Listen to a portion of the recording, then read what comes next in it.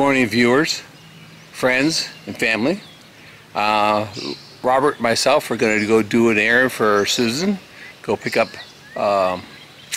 10 bales of straw and a tote that she wants to use for, I'm not sure if she wants to use it for her goats or she wants to use it for planting trees in. But that's what we're going to do on this video, is just a little bit of picking up some items. Okay, we're here to get some straw from James Palmer. He doesn't want to be on video, which is okay with me. You know, he thinks he's, you know, would scare everybody or break the camera, I guess. I don't know. Who knows what he's going to do. But anyways, we're going to get some 10 bales of straw and put them in the truck. And then we'll get a tote that Susan wants to get. And that's where we'll head back.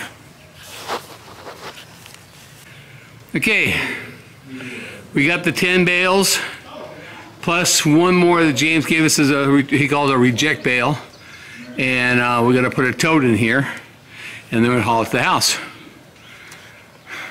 Okay, we got the tote loaded up here, and we're going to take this home. This is Susan's one of these things. I don't know if she's going to use this for a hut for the goats, or we're going to cut the top off and use it for a planter to put a tree in it. But we're headed to the house.